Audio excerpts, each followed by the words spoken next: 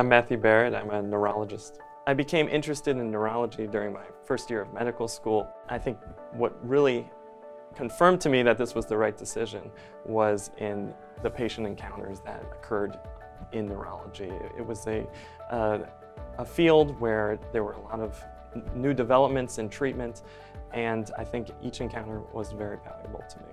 The value of seeing a movement disorder neurologist at UVA is that we are specifically trained in how to treat Parkinson's disease patients or other patients with movement disorders. We also work closely with a team of neuropsychologists because cognitive issues can become important in Parkinson's disease. We also work with the neurosurgery team and specifically a neurosurgery clinic dedicated to the surgical treatment of Parkinson's patients.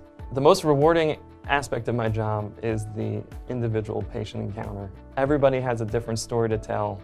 To be brought into that story and to be able to help them is what makes my job worth doing.